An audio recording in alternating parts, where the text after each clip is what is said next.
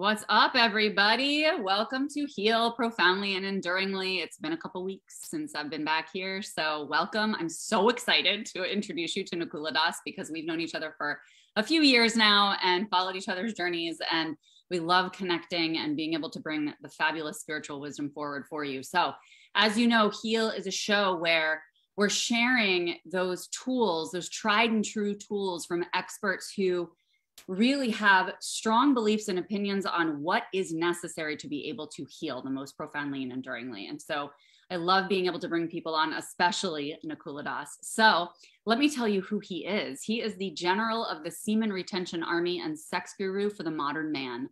Nakula's semen retention lifestyle made international news during his run for office in the 2021 Canadian federal election. For most North Americans, this ancient practice was unheard of. Let us know if you've heard of this. You'll find out about it very shortly. And elicited a wide range of reactions, as you can imagine. While there was no correlation between his political campaign and his semen retention practice, it brought a lot of international awareness to the population's lack of sexual knowledge, which is so true, and current battle with porn addiction. So today we're going to be talking about the war on porn. So welcome. Thank you. I appreciate it. And I appreciate the introduction. I appreciate seeing your journey. Like you said, we've known each other for a number of years now. And I just really appreciate seeing how much you've blossomed and created something really cool that's helping a lot of people in a really profound way. So I appreciate it. Thank you so much. And I was even telling him yesterday or the day before yesterday or something, I was following his old Instagram account and then I followed his new one and I was like, whoa, like there's a huge shift. And it's so cool to see people grow and shift on this path and like what you step into. And I'm literally like, I honor you so deeply for taking the steps that you are taking outside of the spiritual world. Nothing's outside of the spiritual world, but really elevating it, right? To be able to get this message out there. And I think that is so brave. Well, thank you. Thank you. I got to be honest, like I was super nervous about that because it's easy to preach to the choir, right? Like it's easy to get together with people that are all like-minded and be like, don't we all just believe the same things about life and how amazing it is? And it's really, I not that that's anything wrong with that, but it's quite easy to do that. I feel like my mission and personally though is to go to people who don't believe these things yet, and I don't want people to blindly believe anything that I say them, but to present, what we call spiritual is often just fact. It's just life. Sometimes these terms like spiritual actually limit us, right? Because we get caught in the words and everything that the word means, and we can't see the spirit or the energy or intention behind the words. And so when it came to specifically my own journey with learning about sexual energy, about pornography, and about the world, I was like, this isn't something just for a specific community. Sex is for everyone. Everyone's doing it, or everybody wants to do it if they're not doing it, right? Right. And sex is part of life. It's actually one of the most basic functions, just like eating, sleeping, defending yourself. Sex is one of the basic functions of life. We're all here because two people had sex at some time. And there's so much taboo around it within the spiritual community. With that, like, it doesn't see that's, I don't care about those labels. Like, I don't care what religion you belong to. I don't care if you're atheistic. Sex impacts you. Sex influences you. And so I believe there's a few things in the world that we can all talk about, and it impacts us all 100%. And I was really looking, how can I help the most amount of people while I'm here on this earth? What can I do? How can I bring a message forward of raising our consciousness? What topic can I impact everybody, not just a specific group, everybody? And I was like, oh, I get it. It's sex. Yeah. Sex is the unifying subject of the world. And if we can understand sex at a deeper level and be open to having mature discussions about it, there's so much to unpack there. I totally agree. And this is, one of the things we chatted about recently, which is like, I feel the same way, in running these workshops on expanding sexual energy and activating your sexual energy. And it's so funny because I was so sexually repressed for most of my life. And I got to the point where I was just like, it doesn't have to be this way. I get to choose differently, like when you say you were sexually repressed, what do you mean by that? Meaning like you were holding it back, you didn't have like a sex drive? And I'm just curious because the word repressed could kind of mean different things to different people. Yeah, no, I would say that, I didn't have much of a drive at all. I didn't have much of a drive. And then there was this resistance and control component around it. And it's because of probably a history of sexual trauma. Sure. But, I've worked through that at so many layers. Maybe there's more layers, who knows? But for me, it was realizing how potent sexual energy is, right? Like that's creation energy. That's the energy that created us, that brought us onto this planet, like you said, right? And so it's like, what can I create with this energy? How can I explore this energy, go outside of my comfort zone? Like for me, it was one of my biggest steps to kind of move past that human resistance and be able to feel into the spiritual part of who I am at a much deeper level and a more intimate level. And also like the collaboration of sex with a partner as well. Obviously we can use sexual energy by ourselves or in so many other ways, but even collaborating with a partner just maximizes that creation, right? And that energy. And it was so beautiful because everything in my life just up-leveled so much when I started working with it. And it awakened me in every area. It's like, it's like, I tell guys, like when you really learn how to work with your sexual energy in a very conscious way and cultivate it, right? So one of the things I teach guys how to do is build their sexual energy. Now, a lot of guys say, I don't need to build my sexual energy. I'm horny all the time, right? And I'm like, yeah. Okay, I get it. But then there's like building that energy and actually allowing it to like, to almost ferment in your system, to actually build. And just because you're horny doesn't mean that you need to go and have sex. When you learn how to actually keep that energy within you and contain it, and then learn to transmute it, learn to work with it, it ignites. And it's awesome because obviously you're in a woman's body, I'm in a man's body. And so our experience of it is going to be different as well. But, when men and women could come together and have very open, honest conversations about sex, it changes relationships, not just in the bedroom, of course, more intimacy, more pleasure, more connection, more love, right? But also it changes us outside the bedroom because all of that intimacy, connection, and love, you can now, it starts to overflow and it now starts to spill out into your work. Now you're intimate with your work. A lot of people work for a paycheck. But when you work like a lover, when you work to bring something to someone, now you're not just creating content or making sales calls or trying to make money. Now you're in a space of service. Your mood is like, I'm going to bring something here.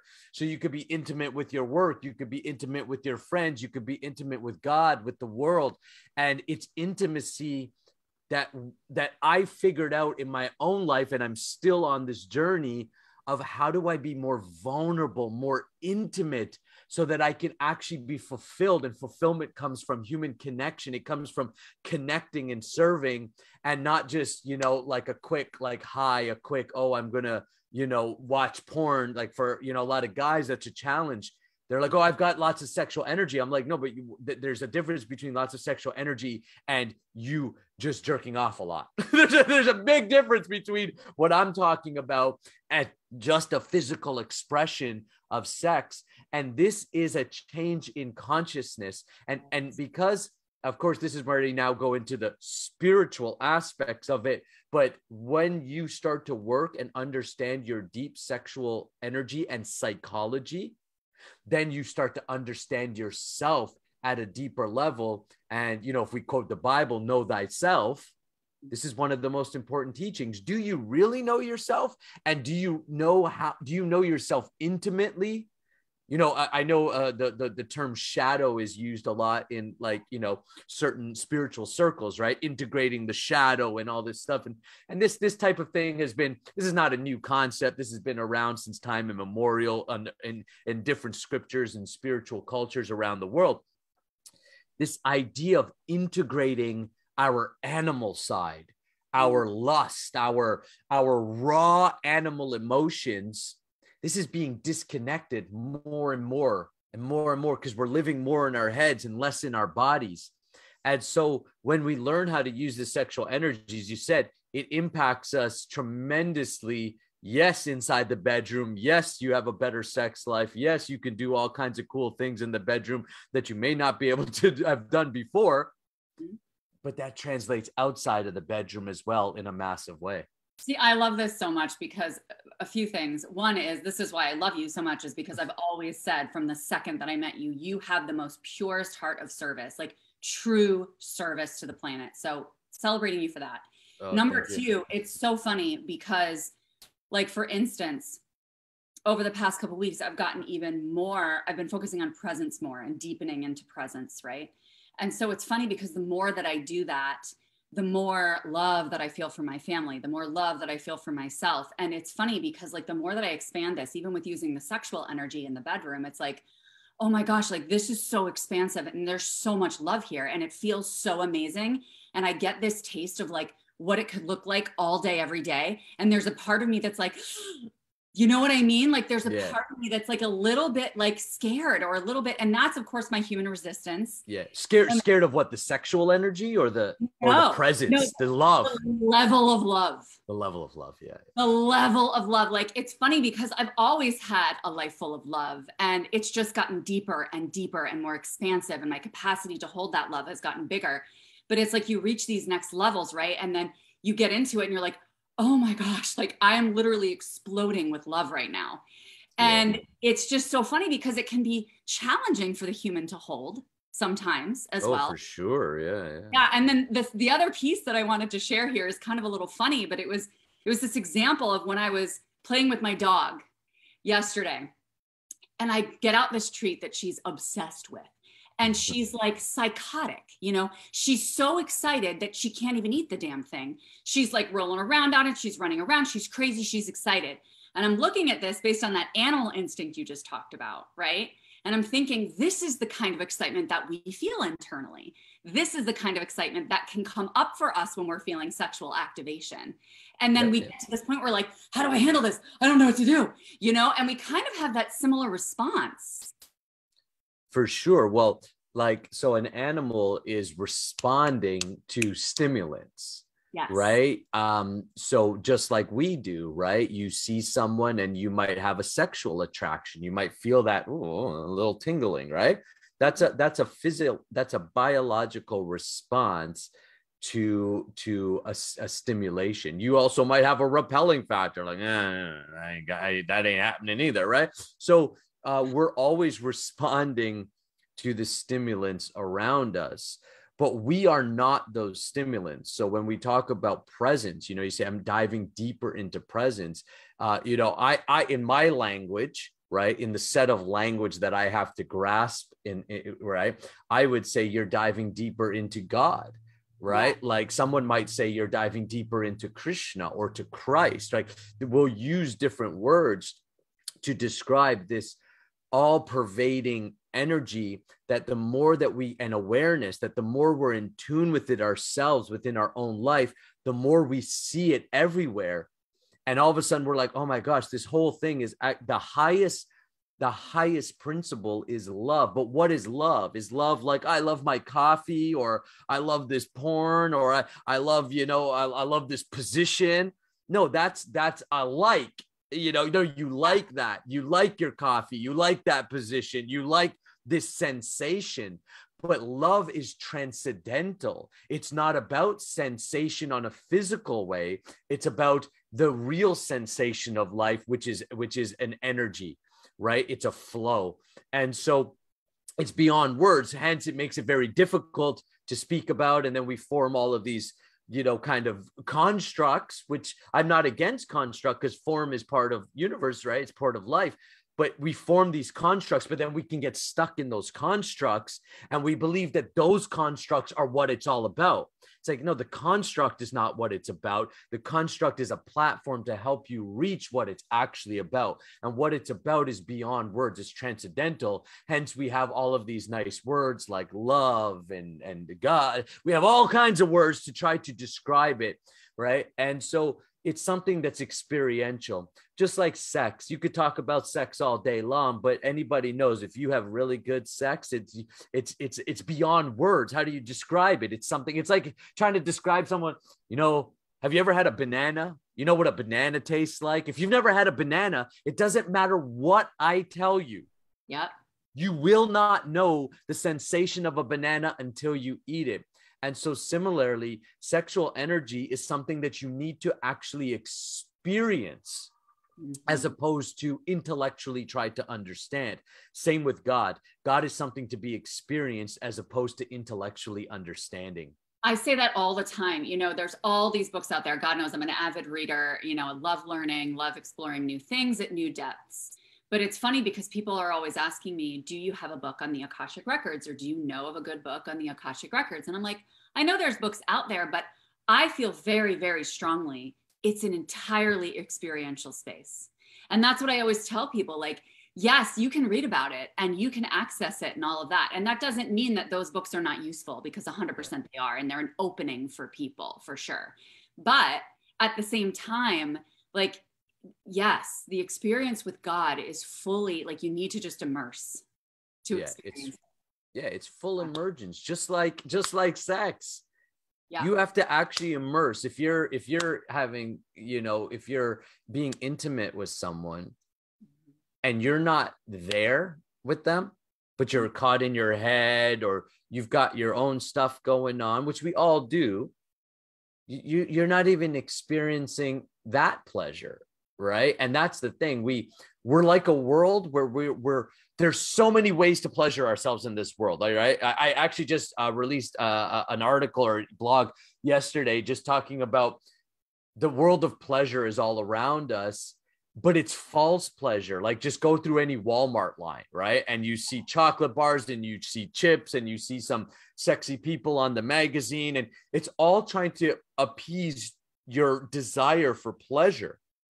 Pleasure is part of life.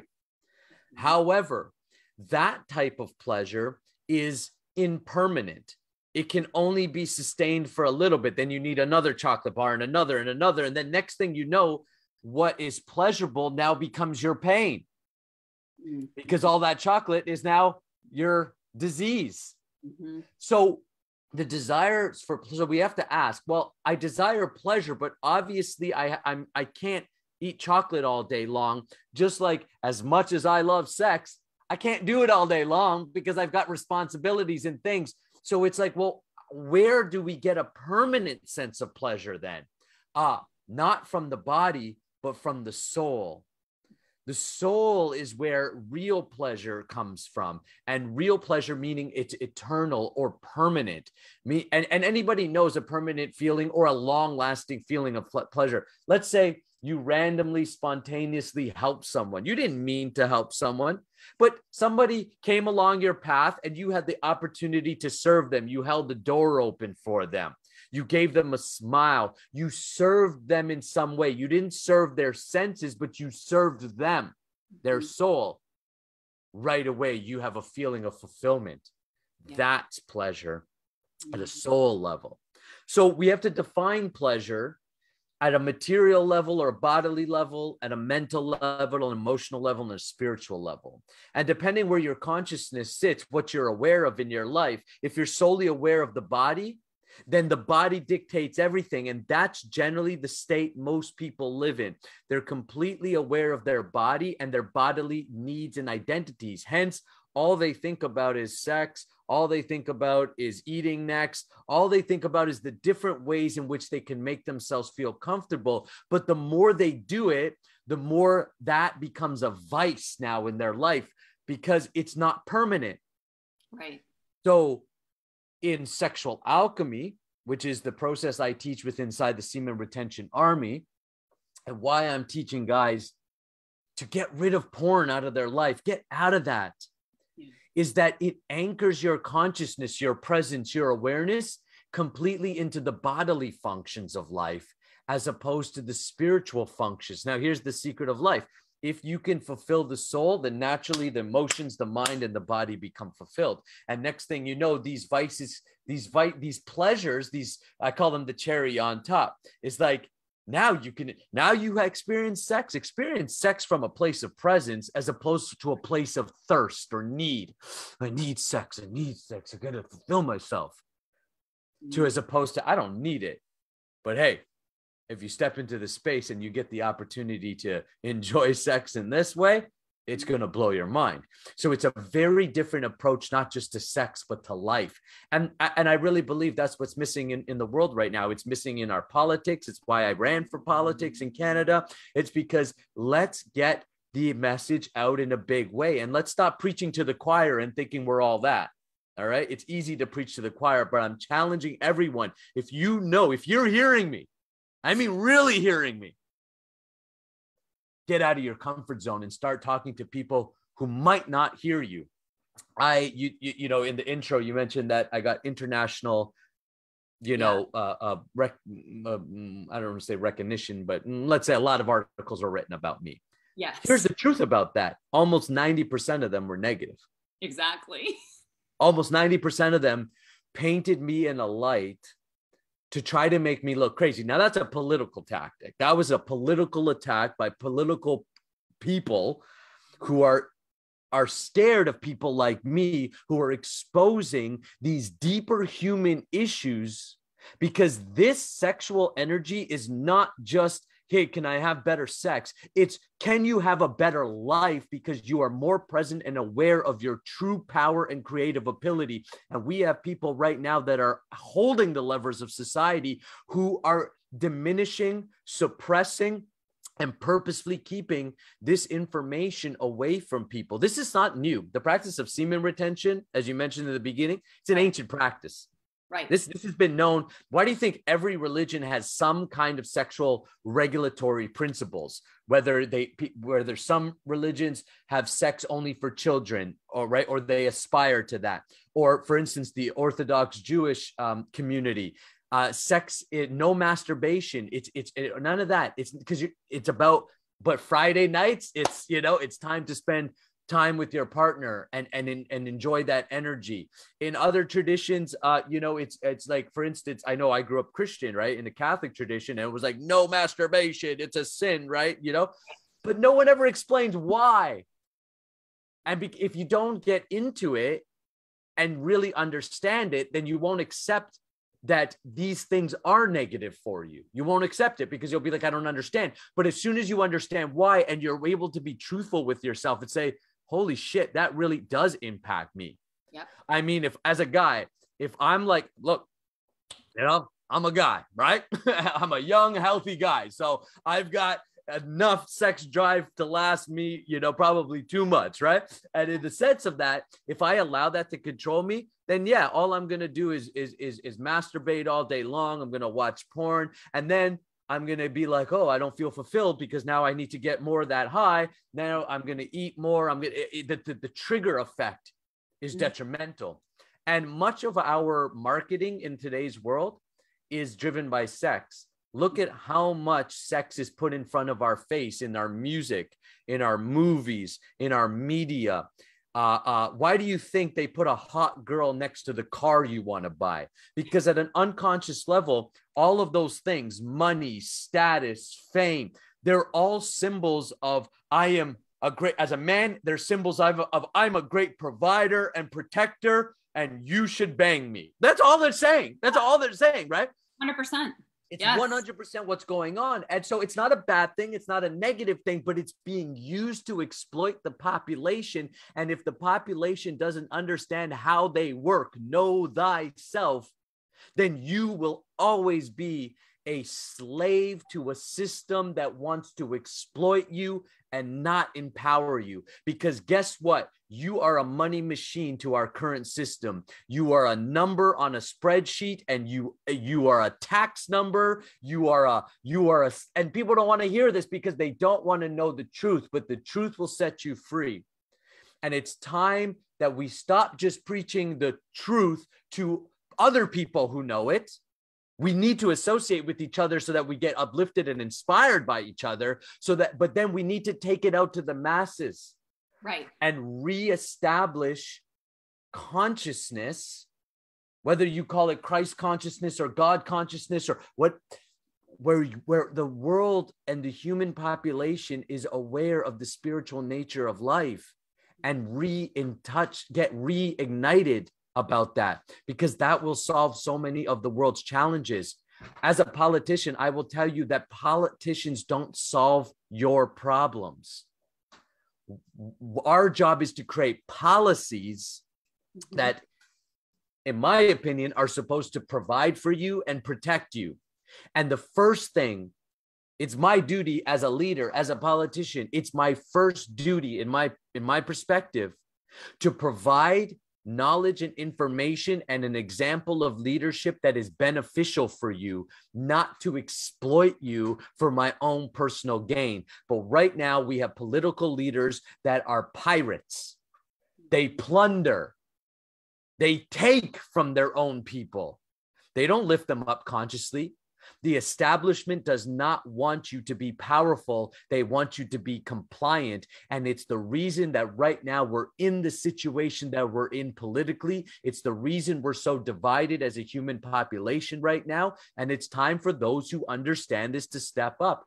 And so that's why I'm doing it in my little corner of the world and doing it as big and as best as I can. And we also have to admit in our own journeys that we need to get better. Like right after the election, I was like, I need to get better. I need to be better, sharper, more focused. I need to work with my own energies in a more powerful way so that we can be of service to others in a more powerful way. And this spirit of service is missing when all we think about is how we can please ourselves. Yes. I love that so much. And I have a quick question for you around that. Yeah. It's so interesting, especially, I primarily work with women, you primarily work with men. Yeah. And so one of the things with opening the sexual energy and activating that is really a lot of women who are hesitant to open to receive, so it's interesting because it's like, okay, we want you to practice receiving. And so, yes, we are using the body as a tool when we're working with sexual energy to kind of access that layer of receiving. I personally see that as like almost like a temporary crutch, right? Until we're able to actualize that and connect to the higher form, right? But I just want to see if where you are on that, and like if you have any thoughts regarding like finding that balance, right? And that harmony with, yes, I want to actually intentionally use my physical body for this without getting obsessed, without getting fixated, without making it about the body. Does that make sense? Yeah, of course. Yeah, it's very difficult, to make that distinguish. Hence, what we're calling spiritual knowledge or life knowledge or wisdom, needs to be reignited within our education systems and within the culture of society to understand that we are more than a body. Right? You're also a mind. I can't see your mind, but I know you have a mind because we're speaking. I have a mind. I can't see your emotions with my physical senses, but I know you have emotions. I have mine. And while I can't see your soul with my physical eyes, I can see my soul. I can see your soul with my soul because I'm aware I have a soul. So I'm very aware that you are a soul. And so this is the type of awareness that we have to bring back into society to be able to receive. Now, when you get to that level, the idea of receiving and giving, they're two sides of the same coin, right? Like it's just flow of life, right? Like, we can use these words, but they're like dualistic words. Am I receiving or am I giving? Well, right now I'm doing both. I mean, I'm giving because I'm giving knowledge right now. I'm giving my time. I'm giving my energy. I'm giving the things I've learned, but I'm also receiving simultaneously because as you give, so shall you receive, right? So this is, what you reap, you shall sow, or karma, or whatever language floats your boat to describe these universal principles and laws of the world. Law, when I say law, I'm not talking about about man-written laws. I'm talking about unwritten spiritual laws that govern us all and that are above any man-written mandate or law.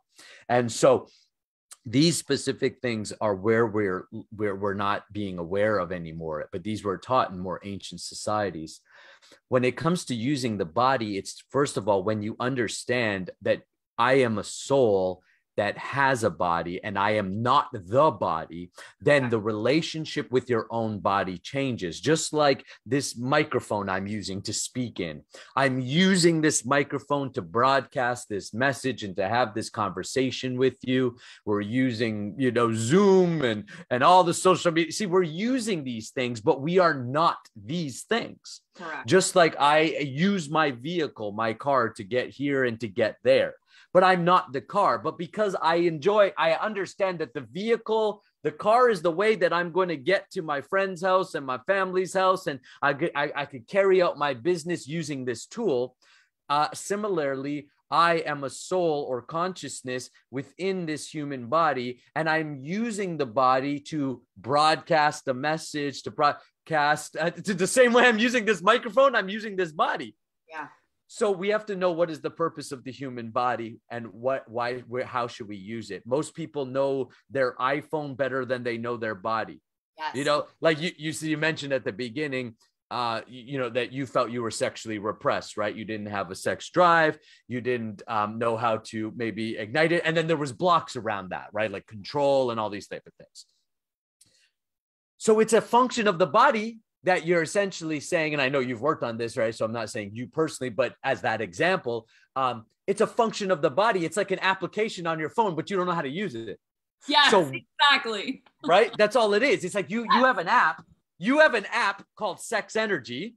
Yeah. And if you know how to use this app, your entire life will totally change. Just like if you use an application right on your phone, I just got a budgeting app. Right. I just got this budgeting app called You Need a Budget. Right. It's a really cool budgeting app. I'm learning the app. Right. It's if I know how to use the app properly, then I get better at budgeting. My life gets better because I know how to use the app. But am I the app itself? No, I'm not the app. So I'm not identified with the app. I don't, if the app doesn't work tomorrow, I'm not like, oh gosh, I don't work. No, the app doesn't work, or it's not working to the best functionality. So similarly, you have to ask yourself, are you using the apps that come with your body? And the answer for most people is no. And the reason I can say that so confidently is because I will tell you that I'm not using all my apps to its full, because I've got some applications that I didn't realize I have. And now I'm learning to use them. I'm like, holy shit. And now I'm thinking, I wonder what other applications I'm unaware of that this body has. So the body is a tool in which you express your consciousness. Yes. That's it. Yes. And that's how you can use the body in a balanced way, in a flow to the giving and the receiving, right? Yeah, and to detach from it, right? To detach from it. Attached or to be codependent on it. Instead, like I posted something the other day, just really brief, that was just like, you're not disconnected from your power. You can still be incredibly empowered regardless of what's going on outside or within you, within your physical body, like whether it's emotional, whether it's physical, and I use this tool a lot with helping people with chronic illness. It's this idea of like separating yourself from the physical body and being able to care for the physical body, understand the little apps that might be off, like you're talking about, right? To be able to tweak those, to understand your physiology and allow yourself to, like you said, know your body better than your iPhone, in a way that knowledge allows you to detach too. That's right. Yeah. The more you know about a subject, also the more you're unattached to it, because you're not identified with it. And I'll even say that it's not necessarily about unattachment. It's about being attached to the thing that is real. Or when I use the word real, we can say permanent. So yeah, I acknowledge everything is real, right? This body is real, but it's not permanent. It has an expiration date. I don't know when that is, but it has one. Maybe you're going to be the one that never dies. Yeah. Well, I will never die spiritually. Correct. But physically, as much as the materialists want to believe they can live forever, they cannot. Nope. Because nature's laws says that there is a beginning and there is an end to all material creation. So what we want to do is is the natural unattachment to vices or to diseases comes from being attached to what is permanent. What is permanent is spiritual, or what we can call energy. Energy is scientifically proven to never die. Correct. It's proven. So people love science these days, right? They love that word. They want to use that word because it's like it's a construct that they can recognize. Great. So let's use science then. Science has proven that energy never dies. It simply transforms form. Mm-hmm. So similarly, I am an energy and I will transform form. In fact, I've already transformed form because at one point I was in a boy's body, in a teenage body, and now I'm learning to be a man in the world. And what does it mean to be a man in the world? What does it mean to be in this male body? And that's something that, again, when we talk about our war on porn and we talk about sexual alchemy and semen retention, what we're really saying is, what does it mean to be a man? What does it mean to be a soul in a man's body in this world? And what is my duty as a man in this body? If I use the car irresponsibly and then I end up in a ditch. Yeah. But if I use the car responsibly, I end up in the proper destination. Mm-hmm. Your body is your vehicle of life. If you keep your body well, you live a good life.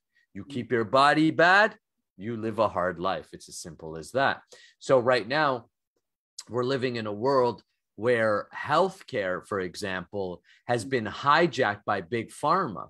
Yeah. Big pharma has told us that healthcare is popping a pill, that healthcare is building more hospitals, that healthcare is, going on a diet. Now you're living healthy. This is not health. Right. That's not healthcare. Yep. Health is a lifestyle that is every day. Health is our duty. Health is not something we do or we buy some course and now I'm getting healthy. Healthy starts from first having an understanding of the importance and value of this human body. So much to the point where you value it so much that you're like, hell no, I ain't putting that in my body. Yep, exactly. Why would I put that in my body? God gave me this body, or nature has designed this body, if the word God scares you. And now you want me to alter it because you think you're better than God? I'm sorry. I'm here to tell you that ain't the way it's going down, at least in this little temple I call Nicholas Pereira. Or Nakula does, which is my spiritual name. I love that. Right. It depends on the day, right? Right. So what's your plan for declaring, for winning this war on porn? Like what do you have in your plan? I want to know. Yeah. So first of all, I want to backtrack it just a little bit to say, why have we declared war on porn? Well, we declared war on porn because porn is the supreme temptation, meaning it's the ultimate sex. If sex is used in its natural expression, like you said, and you've experienced, and I can see it in you, right? Like when I look at you, I'm like, this is not the same Lord that I know. Right. Exactly. I was like, and I'm going to be very open and honest. And my wife is sitting right here. Right. So right. But this is a sexy woman now in front of me. Right. Right. And you know it. You know it. 100%. I say it all the time. I could tell you know it just by the way you show up. Yeah. Into her sexual energy, because you embody it. Right. So it is a different. So when sex is used in its natural form, actually, because sex energy is creative energy. We were literally, from a physical perspective, we were conceived during sex, and it's that same energy that's like, think of like a battery that moves something forward. It's that same sexual energy that's actually multiplied itself and created you know, these bodies that we have, that's encapsulating our spirit and our soul. Mm-hmm. And so we have to declare war on porn because it kills your spiritual consciousness or your awareness of the other aspects of you. Yeah. Porn is only a physical expression of sex, and it's not even you having sex. I'm sorry, but you're not having sex when you're watching porn. Right. You're watching two people and they're not having sex. They're acting. Exactly. They're not having sex either. They're acting. Because anybody who's tried to reproduce a porn scene knows it never. It's like, well, it didn't look as hot as that, right? I was like, well, that was fun. But I was like, oh, how come? Well, yeah, because the angles weren't there and you're out here on my hair. And like, you know, it's like, oh, see, they cut those scenes out, right? You know, they cut those scenes. When she needed a break and was like, that's really uncomfortable. Yeah. We don't get to cut those scenes out. Oh, my bad. Let me go. Oh, sorry. Am I on your hair? Oh, I'm sorry. Right. So we have to be real. And that's the thing in this world of, as much as I love social media and I love entertainment, it's fake. Yeah. It's fake. So we have to declare war on porn because we have to win human consciousness back. And porn is the enemy of human consciousness. It's the absolute epitome. It's worse than your chocolate bars that you're eating. It's worse than the dope that you might be smoking. It's worse than the alcohol you're consuming because it totally anchors you to the animalistic part of life, like a hog. A hog is like a hog will bang anything. His mother, his sister, his blah, blah, blah, blah, blah, right? Because a hog is completely controlled by the body. So a hog's level of consciousness, if you're completely controlled by your body and your bodily desires and you have no control or awareness over the higher elements to life, the mental, emotional, and spiritual aspects of life, then you're a hog. Yeah. You're a hog. Mm-hmm. You're an animal. But the human form of life, we are not animals anymore. Mm-hmm. We have animal parts to us. But now we are more aware of our emotional parts, our mental parts. We have complex language. We can create, we can build empires, and we can get to know what is permanent in life. We can ask the most important questions of life. Who am I? Why am I here? What is the purpose of this life? What is God? Does God exist? Do I have a relationship? These are the questions, the philosophical questions that the human being can explore. But if we waste this human form of life completely on our animal desires, we've wasted the opportunity to understand who we are at higher natures till eventually we can become liberated completely from our animal existence and we can become spiritual beings or full embodiments of God or Christ or Krishna or however language you want to put to it. I love that. I love that statement of that we are winning consciousness back. I mean, yes. Talk about like that, honestly, like that gives me chills. It reverberates at like every cell of my being. It's just like, yes, like that feels like that bigger mission, right? Like that bigger mission, that bigger purpose and fulfillment, right? Is winning consciousness back. I mean, that's just like so yummy. I love that.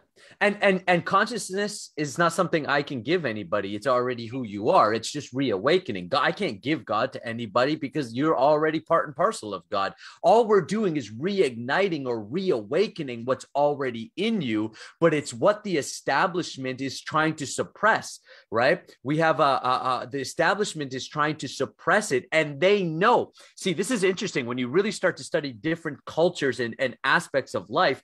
I've studied a lot of military strategies and political strategies. See, political strategy is war. Politics is war, right? And so war doesn't always look like boom, boom, boom, boom, boom, a gun. That's a hot war.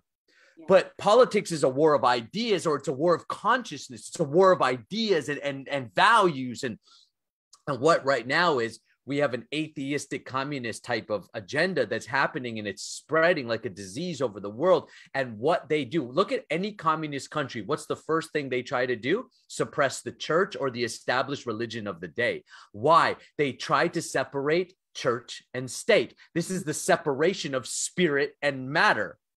This is the separation. This is the physical manifestation of a very dark type of consciousness that says we are just chemicals and all we are is chemicals that come together. So therefore I can solve everything from chemicals. I can jab you with something and solve your problems. No, you can't. I can just give you this pill and solve your problems. No, if that was true, we would have the healthiest population in human history right now. Yep. Because we have more pills and more chemicals than ever before, yet we have more depression, more anxiety, more divorce rate, more impotence, more premature ejaculation, more testosterone loss, more suicide and depression. We are weakened with this type of philosophy, this communist, atheistic philosophy that is in our world and that's permeating everything in all of the systems of society right now. It's horrible. It's diseasing us, and porn is the epitome of that weapon. So military circles know this. They know that sex is a human basic motivator. And if you can control someone's sexual energy or someone's sex drive, if you can deplete them of it, if you deplete a man of his sex drive, he won't stand up for nothing. He won't even get the projects done at home. That window that you want fixed, that room that you want painted, that project, it won't get done because he won't have his basic motivator. If he's depleted that, this is the semen retention part. If you are ejaculating daily as a man, you are depleting your very vital life force and basic motivative energy. Big Pharma's lying to men, telling them that they need to ejaculate every single day to avoid prostate cancer. While there are some studies that do show that, it's not an absolute rule, and they want to perpetuate this lie so to keep men weak. It's really interesting because certain societies will not allow that type of stuff. Like I know in China, for example, they're very much more disciplined than we are in the West. Hence, China is winning the world kind of right now. China is the superpower. They're taking everything. Why? They're more disciplined, more focused, more self-controlled. They don't indulge in the same type of things that we do. And hence, they're a stronger population, right? Our nations here in the West are weakened by our own desires. We're weakened by our own indulgence because we don't have the motivation. So military knows this. There's even certain troops that will actually get their men. For instance, there's a link between sex and violence. Unsuppressed sexual energy becomes violent, all right? Over time, there's a link now between pornography and violence towards women, violence towards underage. Sex trafficking is, right now we have one of the largest sex trafficking trials going on right now in the world. Mainstream media and the establishment's not talking about it. Epstein is right-hand person is being on trial right now, and all we hear about is the flu and the flu and the flu and the flu and the flu, and we don't hear about these very real raw things that need to be addressed because it's being suppressed. Some troops in the military actually will get their men to watch porn or naked women before they go into battle, so they're all hopped up. And then they go into battle because they're so frustrated because they don't know how to express that. Sexual frustration makes a man less than a man. He can't be controlled anymore. He can't think. He can't use his intelligence. He's just like, I got to get this out. So military knows this. Military also knows that if you suppress a person's sexual energy or exploit them, they lose their very foundation and grounding, because it's our very foundation and grounding as a human being. We have to understand sex at a deeper level. Yes. Yeah.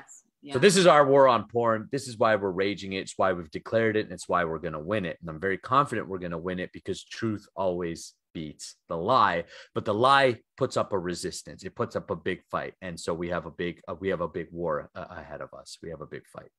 How we're going to win this war is a three-prong attack. The first thing that we're going to do is do this. I'm looking for every opportunity, one-to-one, I don't care. I want to educate anybody and everybody who's open and willing to listen on why They need to learn more about sex, learn more about their sexual energy, and learn to work with it. Educate the population. Mass education needs to happen about sex to destroy the shame, guilt, and taboo around it, right? That's the first thing, mass education. The porn companies have been extremely efficient, just like the establishment, the mainstream media. They are extremely efficient in selling their propaganda of lie. We need to sell the truth, and we need to be efficient, and we need to get good at it. So we have to be good at business, and we have to be good at marketing, and we have to be good at all of these skills that sometimes us spiritual people are not interested in, but we have to get good at these things because it's part of the game, right? And that's the thing. It's not about what I'm interested in. It's about what needs to happen for us to get the result, right? So mass education is number one. So I'm looking for opportunities to speak more and more and more. And I'm willing to speak to anybody. I was on the Howard Stern show, right? For those familiar with Howard Stern, Howard Stern is arrogant. Howard Stern is ignorant. Howard Stern has, but yet at the same time, I know he's kind of not. He's an entertainer is what he is, but he's selling out because he's into transcendental meditation. He's into spiritual stuff, but he doesn't talk about it openly. So he is a pirate. He exploits his people by selling them lies. I was on the Howard Stern show. Him and his guests were completely rude to me, completely ignorant, dismissed everything I'm saying, but yet in his own life, he knows the truth. In fact, he had Donald Trump on his show. He interviewed Donald Trump as well. And he asked him about masturbation. Now, whether you like Donald Trump or don't like Donald Trump is not the point. The point is this: Donald Trump, whether you like him or not, has risen to very high heights in his life materially. Right. And I don't, we all got things to work on, me included. Okay. So, right. So I'm not holding anyone to perfectionism. So Donald Trump, Howard Stern was like to Donald Trump. So do you masturbate? And Donald Trump's like, no. And he said, really? You don't rub one out once in a while? And he says, no, it's a waste of time and it gets you nowhere. He says it's a lot of effort and it gets you nowhere. See, Donald Trump has become a powerful man because he expressed. Now it's clear that Donald Trump likes sex. Like, it's clear that he likes women, right? Like he doesn't hold back, right? And that's the thing, because he's a man. And it's like we forget that it's okay to be a man in this world. I like sex. I'm attracted to women. And if you're gay, great, that you're expressing it there. I don't care about that. It's like, but we demonize him for being a man. But yet, look at where he's gotten, and he doesn't masturbate, and he doesn't drink alcohol, and because he keeps Genghis Khan, like Genghis Khan, don't like Genghis Khan, hate him, love him. The fact is, Genghis Khan said a man who could control himself and stay away from the alcohol will become a conqueror of men. These are something great kings and leaders knew and discovered. King Solomon had 600 wives type of thing or something like this, became the richest man on the planet ever to live, including in today's times, but more than the Rothschilds, more than these great emperors, right? King Solomon. And what was his secret? Sex transmutation. The Yellow Emperor of China. The Yellow Emperor of China used to have sex with different women every single night, concubines and stuff in that era, but he wouldn't ejaculate. He understood what I teach, which is sexual alchemy, how to have non-ejaculatory sex. Steve Jobs would pull out, not ejaculate during sex. His partner verifies it, says, yes, he would pull out. And you know what his reason was? He would say, I need that energy for my intelligence so I can build my wealth and power. Wow. Right? So great people in history all knew this, but yet big pharma, mainstream media, they continuously suppress this information. So we need to do mass education. Number two is we can win it in the political realm. I'm far from this. This is a very long thing that we're in, but I am looking to introduce and pass bills within the Canadian legislation that then can be used by the rest of the world to be able to regulate pornography industries. Now, there is regulation already around them somewhat, but we can be tighter. And this is, and more important, I want to say something. I'm not anti-porn, just like I'm not anti-vaccine or I'm not anti-anything.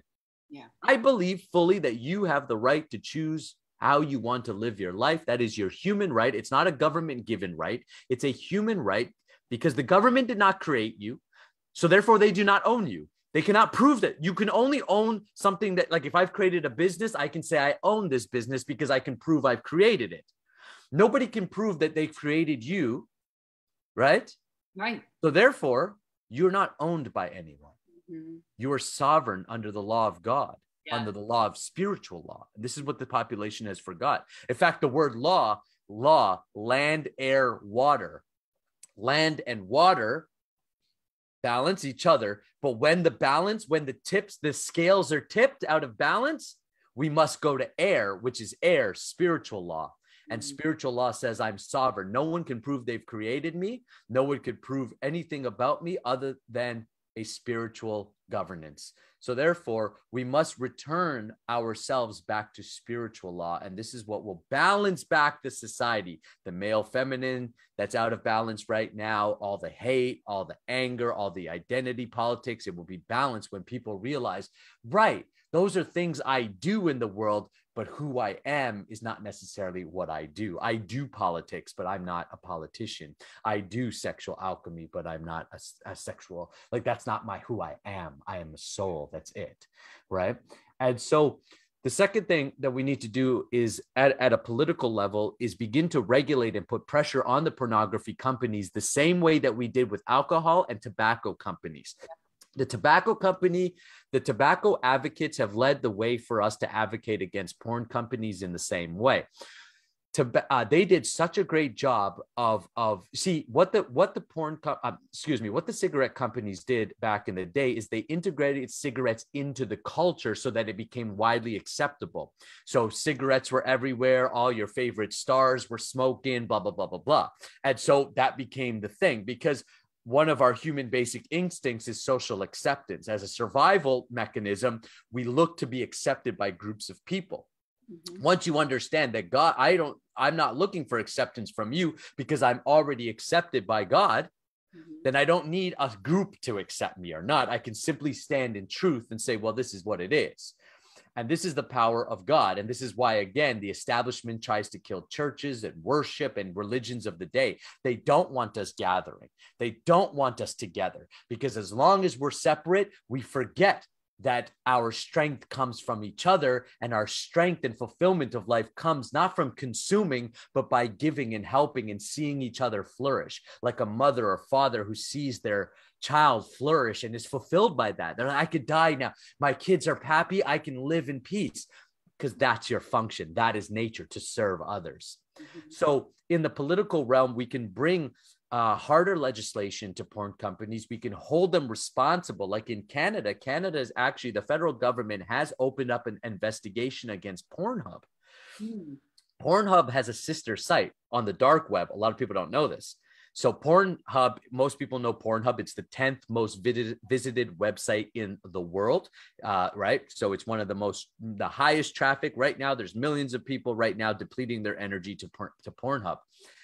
Well, Pornhub, the Canadian government has launched an investigation because it is the parent company of Pornhub, which owns many different pornography. Pornhub is not the company. There's and I forget their name now, but there's a parent company that owns many different branches of pornography companies. They are a Canadian company based in Montreal, and they distribute porn over the internet all worldwide. But the Canadian government has launched a federal investigation into Pornhub, mainly because of their sister site, which is on the dark web, which is where you get all your kiddie porn, where you get all your child sex trafficking, and the darkest and evil, the most darkest parts of the human consciousness is found on the dark web. The internet essentially is a reflection of human consciousness in a way. Yes, that's everything. Yeah. Yes. Everything on the web. And we have a dark web. That's the unconscious mind. Yes, and that's exactly. Right, that's all right. That's the all stuff, the real nasty stuff that we have to go in and look at and deal with. But Pornhub, even on the open web that the most of us use when we sign on to Google or whatever, things that however we're logging on to the web, we're using it. Pornhub has also violated, they're not being held responsible to what they're distributing. So there's cases right now of, for instance, revenge, maybe you make a sex tape for your enjoyment with your wife or your spouse or a girlfriend or a boyfriend or whatever. That was for you and your privacy and your fun. But now you guys break up. Someone takes that, uploads it onto Pornhub. not giving the permission of those people. These are violations of our privacy, violations of our basic human rights and our dignity. So Pornhub is under investigation. We can continue to fuel that fire by continuing to speak openly with passion and conviction about the values of pornography and how it destroys human consciousness, how it weakens us, and how it takes us into these very dark places, into our own psyche. So by using legislation and by using laws and advocating to our governments and to our governing bodies that pornography is detrimental, we now have the science to show it. We have the science to show that your prefrontal cortex can be damaged. Meaning for those who aren't familiar with the function of the prefrontal cortex, your judgment, your ability to have long-term thinking, so good decision-making, all gets reduced when you have a smaller prefrontal cortex. You're easily controlled. You can't make good decisions.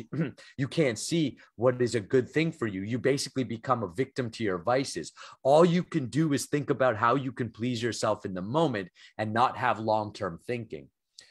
It shows that it creates new neural connections in the pathway, similar to alcohol, similar to cocaine, similar to sugar. Sugar is also a drug, processed sugar, not natural sugar, right? So all of these things we can be advocating against. We can put strong, stringent laws to regulate the porn companies and hold them responsible, just like we would hold a drug dealer responsible for dealing drugs. A drug dealer knows that they're dealing poison. The pornography companies know that they're dealing poison. They know it. They're very aware of this. That's why they're doing it. They know it. They know they want you hooked. Why do you think they give it to you for free? Yeah. They give it to you for free because what they want you hooked, and then they can upsell you, right? Well, now buy this, now buy that, now put your credit card in. Oh, by the way, we've got this problem. And then the pharmaceuticals exploit it. Oh, you're having impotency problems. Well, if you stop jerking off and you stop watching porn, guess what? Most impotent problems or premature ejaculation will be self-corrected by the body. But pharmaceuticals don't tell you that. What do? Don't worry. We've got testosterone pills. Big Pharma is prescribing testosterone now more than ever before, because since the 1920s, men's testosterone levels has been dropping on the planet. What happens when you have a low testosterone population? You don't have anybody to provide or protect for the population. And then you've got pirates who come in and exploit the population, steal from them, overtax them, overwhelm them, overburden them. We've got two mother, father, or both. Everybody's working. Nobody's spending time together. The family core is being diminished. So many issues. So we can use, our first prong of attack, how we're going to win, is mass education, advocacy. Second is we can win it on the political level by passing legislation and advocating to our governments to regulate and hold these drug dealers accountable for the drug that they're massively distributing to the population. And the third way we can win it is on the individual level. And of course, that's what the Semen Retention Army is. Its core business, my core business as a sex guru, and guru just means teacher, the fancy word for teacher, right? As a sex teacher and as someone who's advocating that men not ejaculate again, or not, I'm not telling you don't have sex. I'm not telling you have to live like a monk. I'm telling you though, just find sex the expression, right? Have a girlfriend, have a wife, and put your sexual expression there in a loving, open way. And you'll have a great sex life, and you'll be more once you have started having great sex, porn won't even, it'll lose all its taste anyways, because you'll be like, why would I do that when I could do this? Why would I watch it when I can do it? Why, type of thing, right? Right. Well, and you're exposed to a different level of ecstasy that you're not necessarily consciously aware of when you're just taking part in the physical act, and that's what's so beautiful about the process, is really opening you up to a level of ecstasy. It's like, why the hell would I go back to something that's less than? Yeah, you lose the lower taste. When you catch the higher taste for something, then you lose the lower taste. Once you catch the taste of health, you don't want to go back to eating bad because you've caught the taste for health. When we're unhealthy, it's like sometimes we can't see that there's a higher taste because our senses are dulled. We're like, no, but this is good. Why would I give it up? This is good. because there's actually something better for you. But sometimes we can't see that. So it takes someone who's experienced something better. And this is where the word faith comes in a way. Yes, you know, you have to take a little bit of faith. You have to take a bit of a risk and say, well, let me try it and see. Like I encourage any man, try, go, see if you can even do it. See if you can go 30 days without ejaculating. Most men can't even do it. Oh yeah. Right. And now, yeah. See if you could do it and see how you feel. Don't take my word for it. Yep. Try it. And if you say, oh, that's stupid, I'm not even going to try it, that's fine. That's your choice. You got free will and choice, but you've cut off the possibility of greatness or something greater, a higher pleasure. I want you to be blessed. That's why I'm telling you, not because I want to suppress your energy, because I want it out. I want you to be blessed. I want you to be abundant. I want you to be a fulfilled human being. So therefore, that's why I'm saying it. But you have to go, do I believe that he wants the best for me or not? That's the question we're all asking ourselves right now with our current government systems. Do we believe they want the best for us? If they want the best for us, why aren't they telling us these truths? Why are they suppressing one side of the story, but always amplifying another? Someone who wants the best will look at things openly, because they'll say, well, we have to consider this. If someone's presenting something and they've got to consider it, if scientific society. Your audio is cutting out a little bit. Oh, am I back? You're back. Yeah. If we're denying, if we're not open to looking at things that of an opposite opinion of us, then we can't call ourselves intelligent. Then we're basically just, we're just like kids, like a child does that, right? No, that's what we are, right? We're like have the emotional level of a 16-year-old essentially.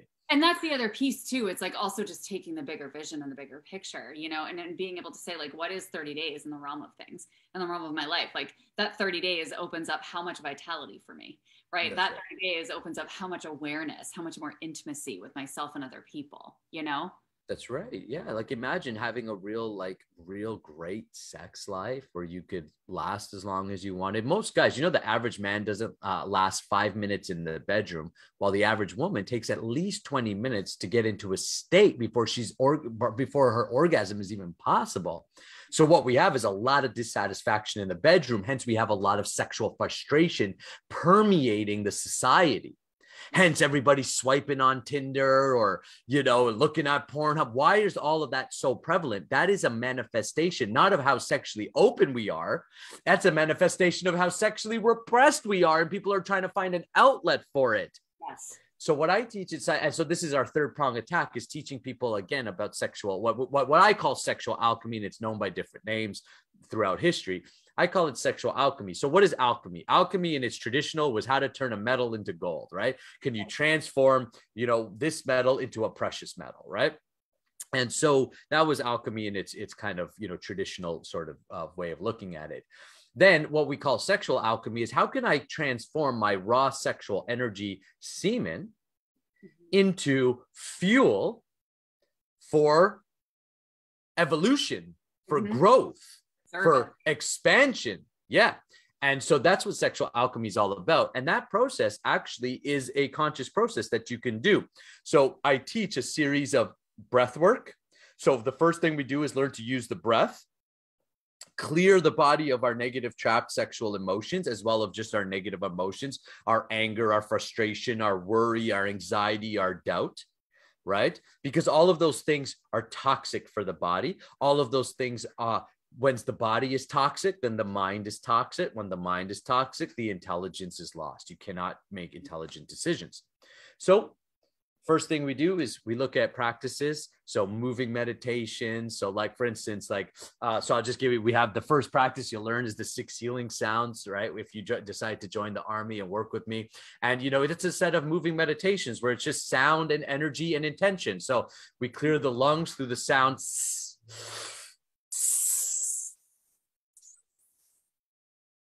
We clear the kidneys, which is the water element, through the sound. The liver, the heart, right? These sounds, sound vibration, is a powerful thing. Yeah. Sound has been used, whether we call it prayer or mantras or sound is, even biblically say the world was spoken into existence. God spoke the laws of the universe. It's all sound. It's all vibration, energy. So we can use sound to actually clear our own bodies. So I tell guys how to do this. These are natural, holistic techniques that have been used for thousands of years by different cultures and traditions. All of them have their own spin or way, but the principles are the same. So we can use sound to do that. We can use our air, breath. By taking deep belly breaths, we naturally calm the nervous system.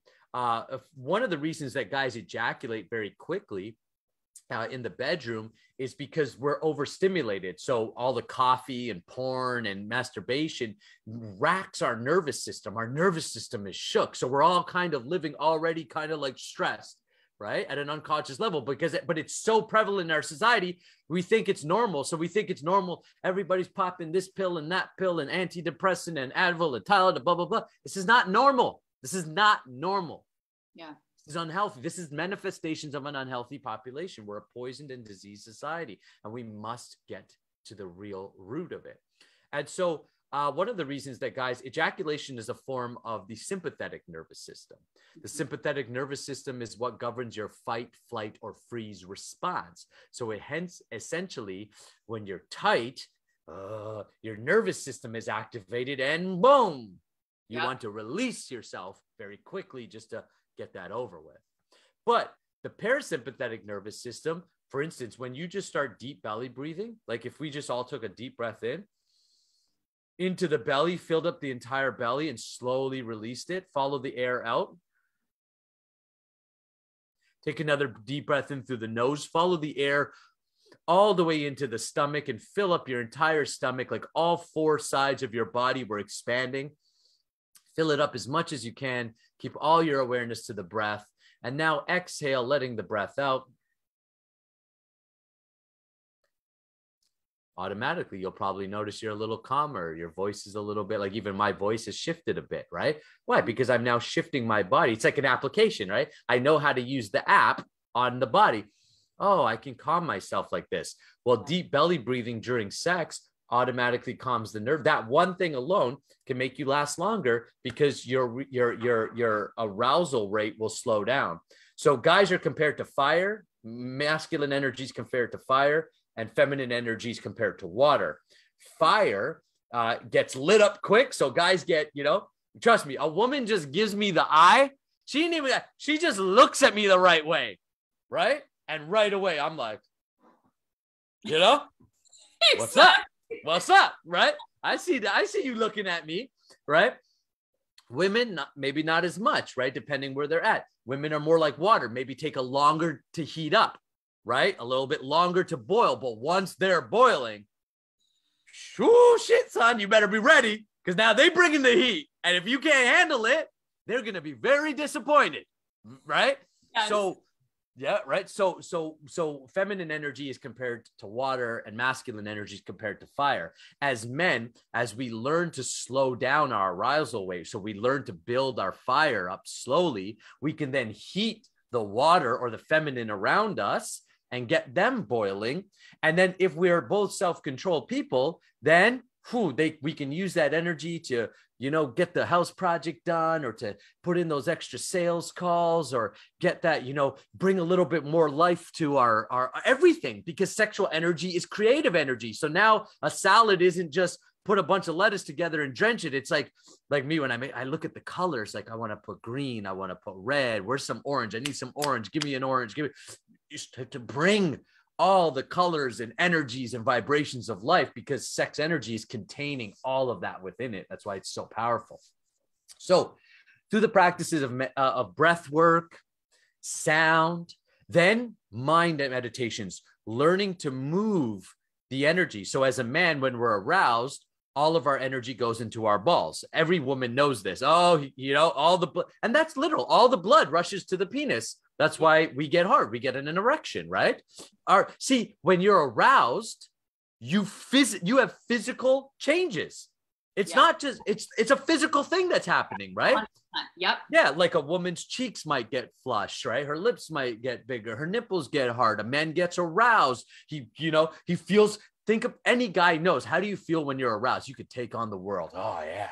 Exactly. Right? You're like, oh, come here, babe. Right. And you have that masculine drive to protect and serve and right.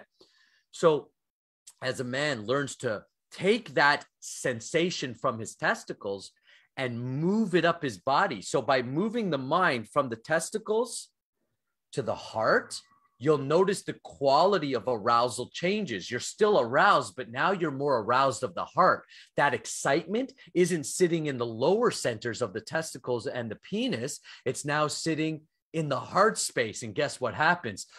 Oh, now I want to release my energy through my heart. Well, when I release my energy through my penis, it comes as ejaculation. But when I release my energy through the heart, it comes like, come give me a hug. It comes like, come on, I feel you. I empathize. I care for you. I love you. Wow. That's now amazing. If I raise it to my brain, I nourish my intellectual part. I can now be more creative. This is what Sting, do you know, the famous music Sting, yes, right? He's a tantric practitioner. Did you know that? That's so cool. I did not know that. Yeah, he's a tantric practitioner. So he has non-ejaculatory sex like I do. And he said, when they asked him, where do you get all your creativity? He says from his sexual, he uses the word tantra, which is an Eastern sort of word. I use the word sexual alchemy. It's the same thing. He has non-ejaculatory sex. He raises his sexual energy, but he doesn't release it through his penis. He releases it through his creative expression, his music. I release my sexual energy through my politics, through my speaking, through my voice, right? If I'm depleting my energy, or I'm putting poisons into my body all day long, then I, as a tool, like if I was to overuse my iPhone, right? If I was to misuse it, then the applications wouldn't work as much.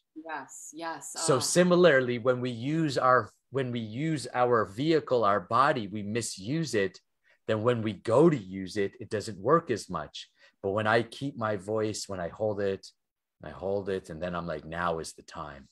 And then I come out, then I can vibrate. Boom. Well, and you're very intentional with it.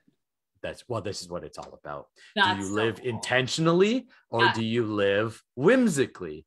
Right. And like reactively, right? Whether that's reacting internally or externally. Oh, I love that. Yeah. Are you creating your life? Or I say co-creating, because I acknowledge God.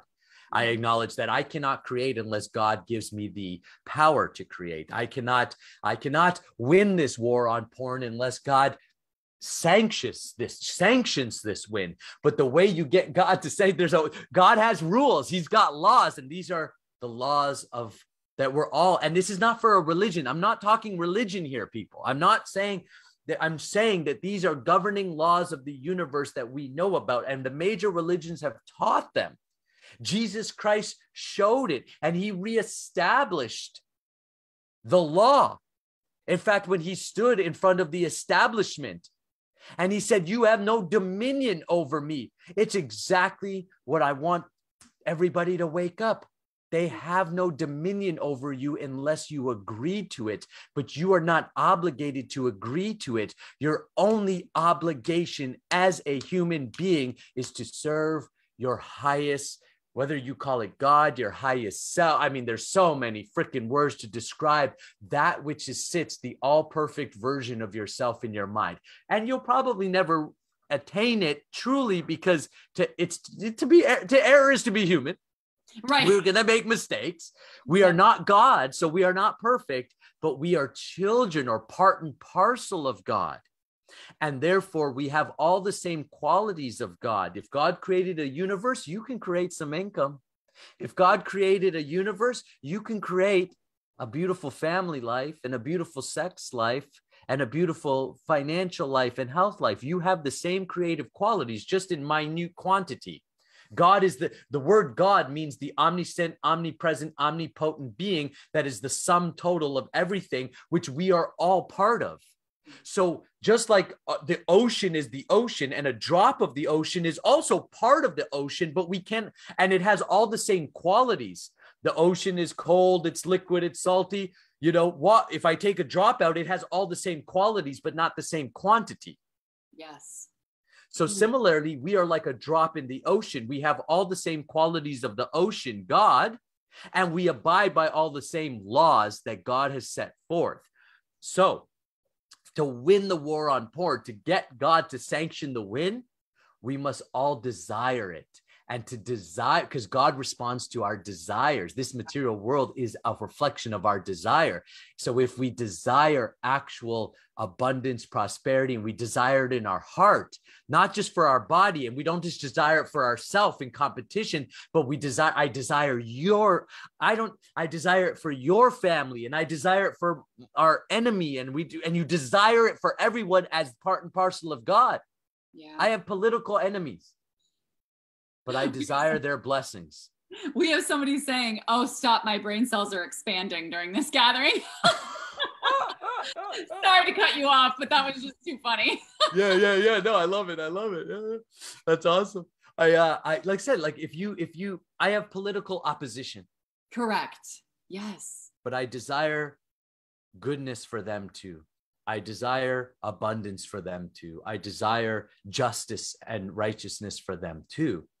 Not because I'm perfect, but because it's the desire that God is responding to more than the action. That's why two people can do the exact same thing, but get two different results, because the universe, God is responding to the desire behind the action. Right. Mm-hmm. So sometimes actions are misunderstood. Words are misunderstood. That's normal. That's happening. But those with true vision can see the intention and the spirit behind the words. Right. And they can see whether those words are malicious, meant to control you, or are they meant to free you? So these practices of sexual alchemy, yes, they make men better in the bedroom. I've helped men stop wet dreams, no more wet dreams. Within 3 months, no more wet dreams. Mm-hmm. I've helped men re-engage sex life. They couldn't perform well in the bedroom. Now their wife is like, "Why are you coming home?" They're like, their biggest problem is, Nakula, I don't like, I have other things I need to get done. I'm like, that's your biggest problem? Your biggest problem is your wife is sending you, little sexy pictures during the day? I was like, that's a great problem that you have, right? And more importantly than the bedroom, I love that men's lives and families and couples and people are being connected in that way. But truthfully, I get jazzed up more when I hear the messages of, man, my wife, my relationship. There was one guy specifically I'm speaking of, and he's giving me a public testimonial so I can. He was been to sex, other programs, Sex Anonymous and alcoholic, sex addictions and stuff. And he said that no one has ever taken the approach that I've taken with him when he came, and I've been working with him. And he said, see, we have different approach, because I'm a trainer by nature. So I took a training approach to this, not just a sentimental approach. I was like, no, I'm going to train you. And so it's like, he said he's reduced his pornography use by 60% within 4 months of working with me. And because we track it, so we can see it. 60% reduced pornography. He said, but you know what? That's not the greatest thing. He said, you know what the greatest thing about this is? My relationship with my wife has never been better. And he's not even talking about bedroom stuff. Yes, he's better there, blah, blah, blah. But you see, all of that starts to become a cherry on top. Yeah. But the real cake is the consciousness you develop through this practice. The real gold is who you become when you become more aware and you become more self-controlled like never before. And again, I ain't no saint, and I don't claim to be, and I ain't no monk, and I don't claim to be. No, I am a man like everybody else. I see a woman, I get just as aroused as everybody else, if not even more so, because I'm so in tune with it. I can also appreciate women on different levels now, right? When you watch a lot of porn as a man, and I'll admit this as a man, you just objectify women. They become complete objects, right? Like, because your mind looks at them, like you're training your mind to look at them as a masturbation tool, right? Oh, she's going to do this for me. She's going to do that for me. She's going to, right? It's like, what are you going to do for her though? How are you playing? And she's more than a physical body, right? She's an emotional body. Are you stimulating her mentally? Can you give her enlightening conversation? I mean, so many women get turned on by intelligence. Oh, 100%. Yeah, Yes. yeah, because it's a sign of oh, this guy's gonna like provide for me. He's gonna protect for me. And this whole thing of like, I don't need a man in my life to provide and protect for me. I get it to a certain extent, but that messaging has now been taken to the extreme where some like, just like there's toxic masculinity, there's toxic femininity, Oh, for right? sure. Yeah. Anything taken to the extreme or fanatical becomes toxic because again, it loses its balance. Right. So as men, we have feminine energy and masculine energy. We should, as men, I feel like why not? I love being in tune with my feminine energy that I can feel emotion. I can cry. Yes, I'm the type of guy who watches a movie and cries. I used to not be like cool to say that. Like I would be like embarrassed there was a time in my life that would be embarrassing. Now I just cry. If I feel sad, I'm going to cry. If I feel horny, I'm going to tell you. If I feel anger, I'm going to express it, but I'm going to do it in a healthy way. Right. I'm never going to let it. I say I'm never going to let it. My goal is to never let it control me. Let me back up there, Mr. Daz. Sorry, Mr. Nakula Daz. Let me make sure that I'm trying to be as honest as possible in my language.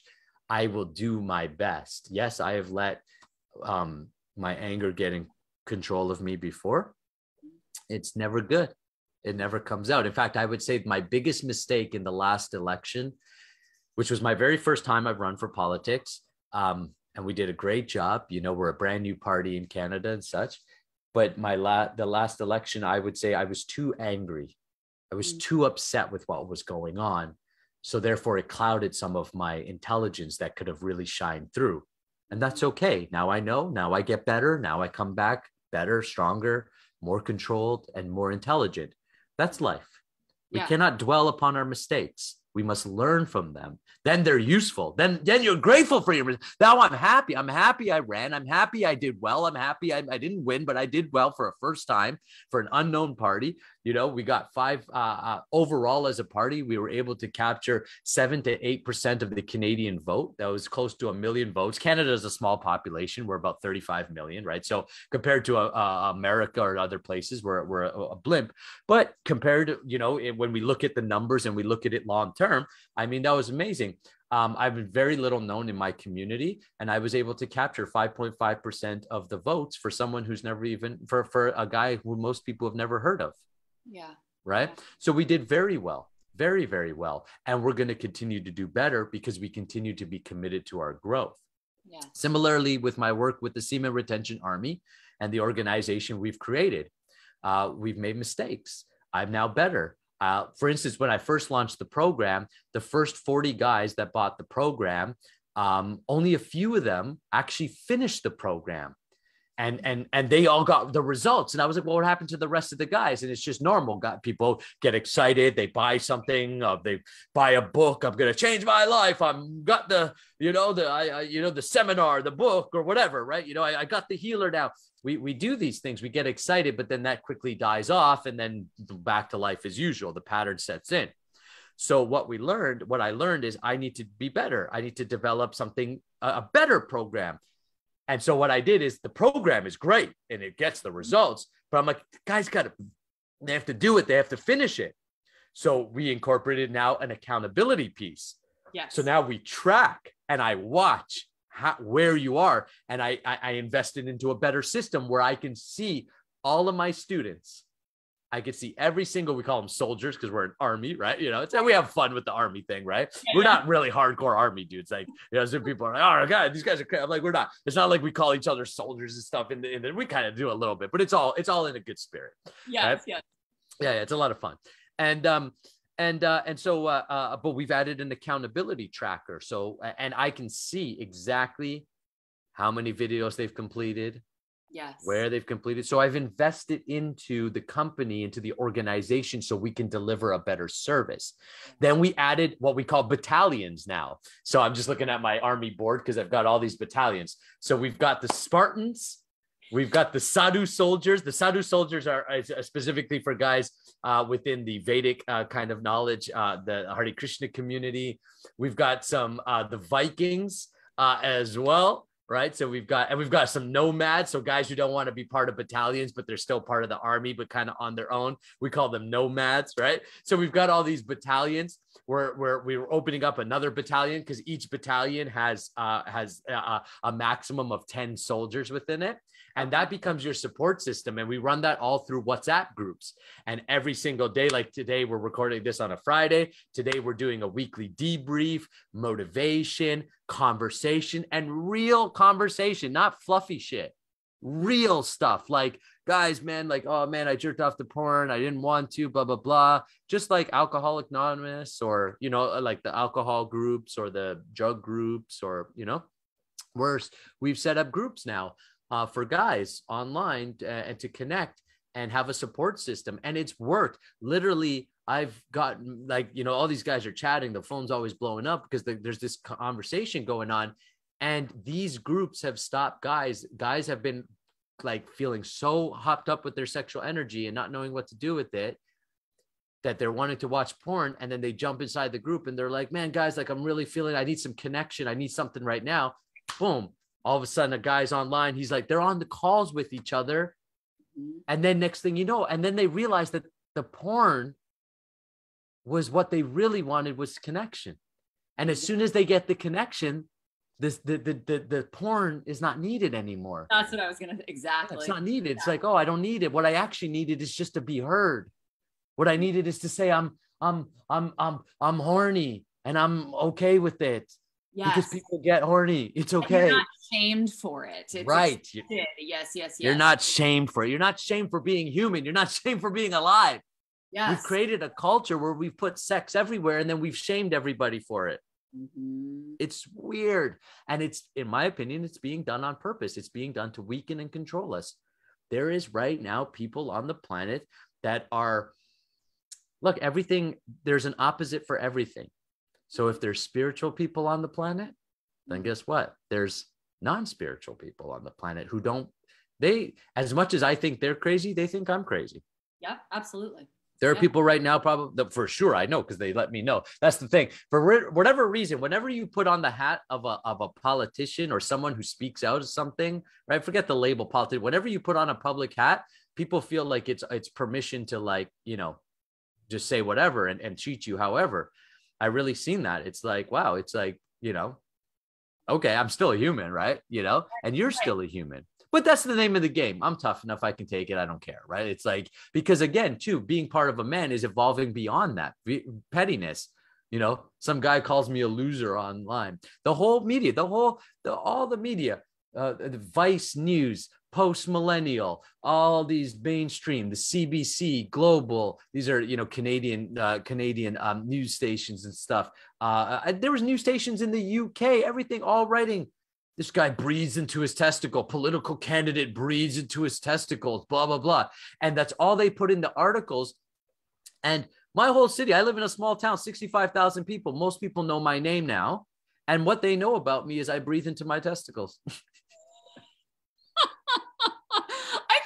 Fantastic, because then maybe more people will breathe into their testicles. I love using awareness. There was this one woman. I can't remember her name. God love her.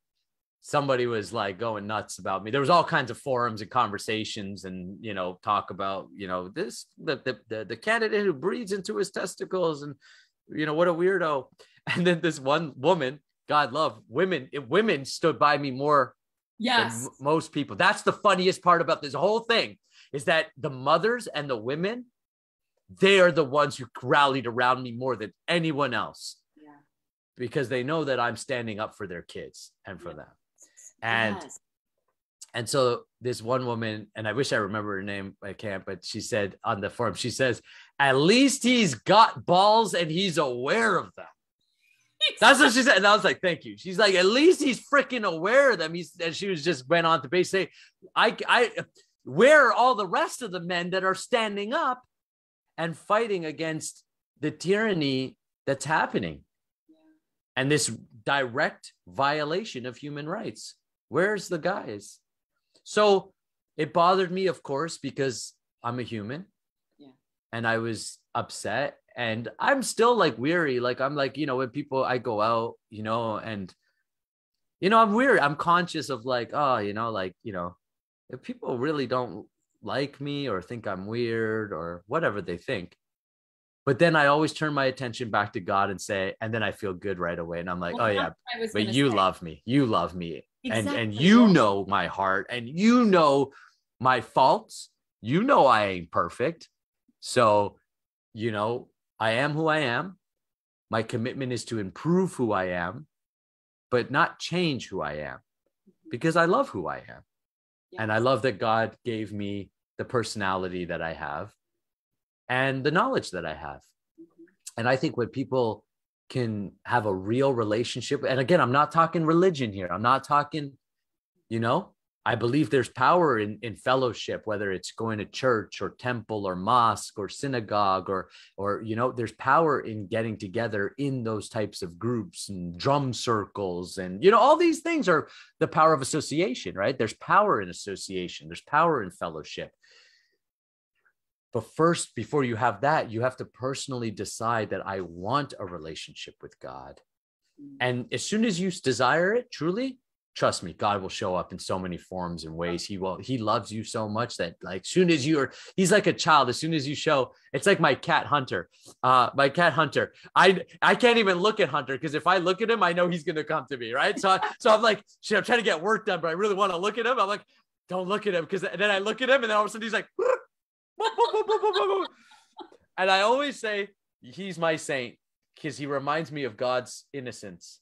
That as soon as you got to do is you just look at God and God's like, one of my children want to hang out again. Like a parent, a parent is never upset to hear from their child. Exactly. As much as the child has been foolish, as much as the child has done the most ridiculous things, as much as the child may be like, the parent may be like, what is this child thinking? But still, when the child calls, the parent answers. So God is like that times a million. All you have to do is say right now, like if you're listening and you say, man, I really want to know that kind of love. I want to know that connection. Then just say to yourself, I desire to have a relationship with God. Say, God, if you don't believe in God, if you're thinking, I don't know if I believe in God. Yeah, say, God, I don't know if I believe in you. He already knows. You don't need to lie to him, but you could just say, God, I don't know if I believe in you, but I'd like to. And I'd like to have a relationship because I'd like, for whatever selfish reason, I'd like my life to improve. I'd like, my situation to be better. I'd like to find some happiness. I'd like to get rid of that vice. I'd like to be a better lover, a better man, a better woman, a better husband, a better mother. You ask God and you open yourself up and God will come into your life. And when you allow those things to come into your life, then you'll see that this world is full of things that are trying to tempt you out of that. And that's how we lose our freedoms. That's how we lose our prosperity. That's how we become slaves to a system which is godless. Yes. It's a godless system. And that's the challenge of society. So the work of sexual alchemy that I do and the semen retention army, on a surface level, it's like, yes, we'll get you good in the bedroom. We'll get you understanding sex and we'll get you understanding energy and all that stuff. And just by the default of the type of work it is, you'll also get to know some deeper truths about yourself and life. And that's a beautiful thing.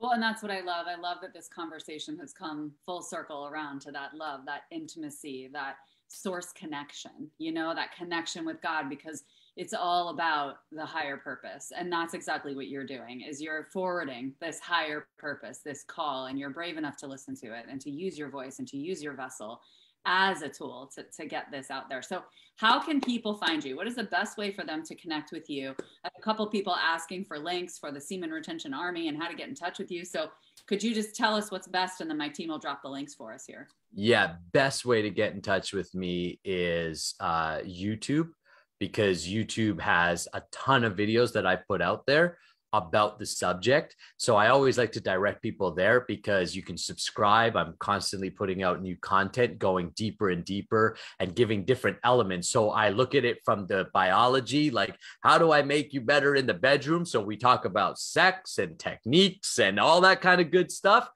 But also we look at it from the spiritual. What does this mean for us as human beings? What does this mean for us as relationships? What does it mean for us as spiritual conscious beings? So youtube.com/Nakula Das. And I'm assuming my name is somewhere on the screen. Yeah, we just dropped the site, the YouTube and the Instagram. Okay. Perfect. Yeah. Instagram is a great place to keep up with me for daily motivation and like daily stuff because I'm putting out tons of content. And then my website is the best place to get in touch with me. There are, again, we're making adjustments and changing as we go. So I know there's a few things on the websites and stuff that is changing. It's a fluctuating thing. But I would say the best thing, if you're really interested, is I like to meet people.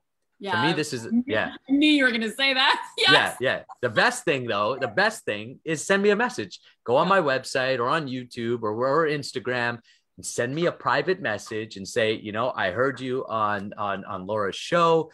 I want to connect with you. I want to learn more. And let's jump on a 20-minute call and have an initial conversation about what you're looking for, or how I might be of service. And I am here to serve you and help you. And then we've got different programs. Like, yes, I've got the Semen Retention Army, but I also work with people one-on-one, right? So I work with people who want to go deeper and want that one-on-one coaching. I work with people one-on-one. And I work with people inside the Army as a group setting. So that's depending on needs and budget and all that kind of stuff. Cool.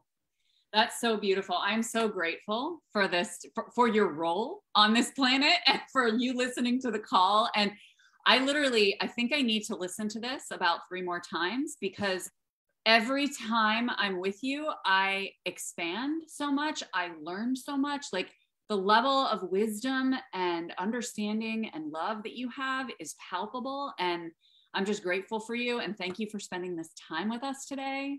Oh, well, thank you for the opportunity and for being like, you're a patron of mine, right? You donate because a lot of like the reality is I rely on people supporting me to be able to do what I do, to expand what I do. Like, you know, you could become a patron, you know, give a few dollars each month and all of that money goes right back into the mission, right? You know, I'm just everything that I'm gaining, I'm reinvesting back into the mission.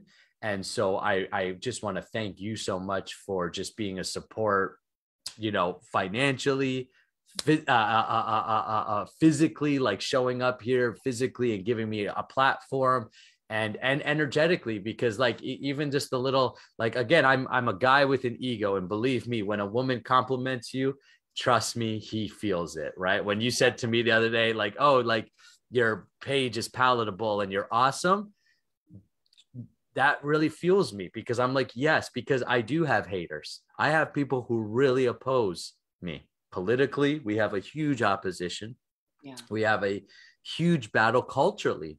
I mean, people make fun of me because I practice semen retention, right? Guys leave messages on my thing all the time telling about, you know, you don't ejaculate because you couldn't get a woman and all these, right? All kinds of things I hear. So when I hear the good stuff too, it also fuels me up. So I really appreciate it. You're so welcome. I'll continue sending the love your way. Thank you. So, and yes, definitely all the information is here to connect with Nakula Das. So check him out, send him a message, chat with him. Yeah. I know he can help you. He helps me every single time I interact with him. So check out his videos, send him a message. And thank you so much for being here. And I'll see everybody on Monday at 12:30 p.m. Eastern for our next episode of Heal, and have a beautiful weekend. Bye, everybody.